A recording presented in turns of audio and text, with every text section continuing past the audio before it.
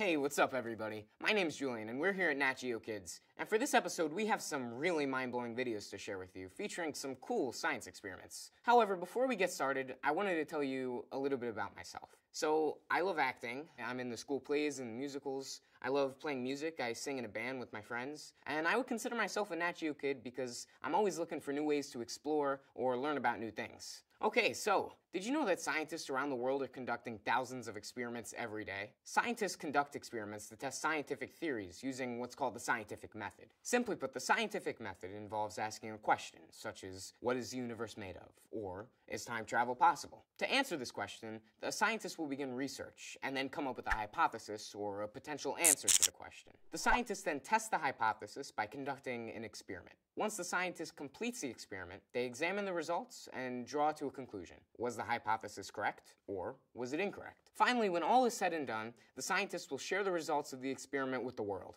Anyway, let's get started with the first video where we learn more about the scientific method and how we use it every day.